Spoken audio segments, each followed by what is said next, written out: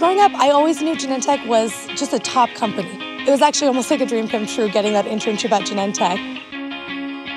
Company's about learning new innovative ways to treat diseases, and I was learning on a daily basis. They knew that I wanted to be part of the company, so I signed up to be an ambassador. The College Ambassador Program is a relatively new program. It's been around for 2 years, and it's a program of our former interns going back to school and being liaisons between Genentech and their university. How's it going? Are you looking for a summer internship? Yeah. The College Ambassador Program helps to further the mission of Genentech by setting a foundation for the future.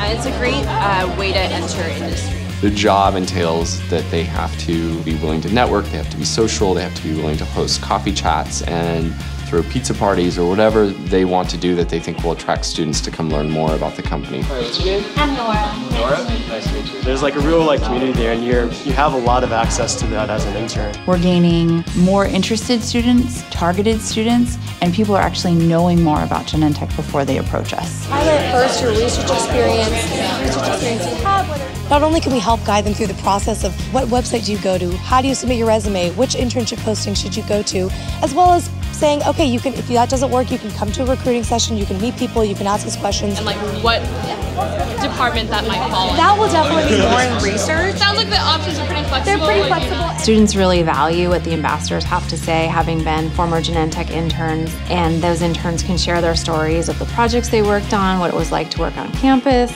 So what did you do in your research? So research, I was in the protein chemistry department. And They are taking their good experience here and really translating it into a message they can share with all of their fellow students. Compare the pH of an acid to that of water. So pH acid will be below 7. Nice. There we go. Brush up on my pH chemistry. I kind of want to get an idea of how successful your information sessions were. Working at Genentech, I learned so much, not just about the science and the industry, but also about what it means to have an internship and work and develop a relationship with managers and make connections and network. And that is so valuable in the real world. What other feedback? if we could just request like a general. The best advice I usually give students is that just find the right fit for yourself. Learn about the company, see if you can, see yourself being there, working there, not because it's such a great company, but you actually care about the research, you actually care about the patients that you're trying to help.